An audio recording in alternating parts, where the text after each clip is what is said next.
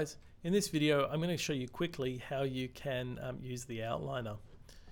Let's create a whole bunch of different objects: a sphere, a cube, a cylinder, a cone, a torus, and a plane.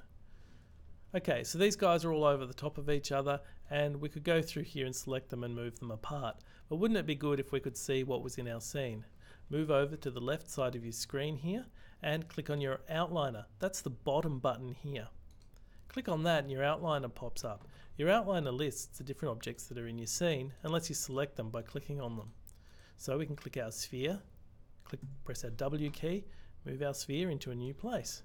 We can click on our cube, move it into a new place.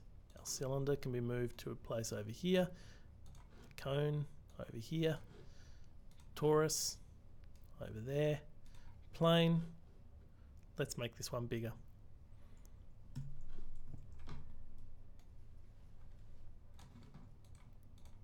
Easy, right?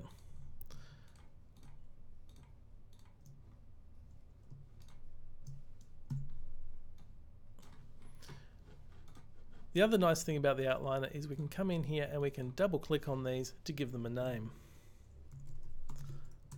Often when you're working with your own objects, you're going to want to give them names because they're going to do particular things. You can give them any name you want over here. Maya doesn't like you to use spaces or any kind of punctuation. So if I called this guy cone of fear, then when I press return, you'll see it'll put in little underscores for me instead of the spaces.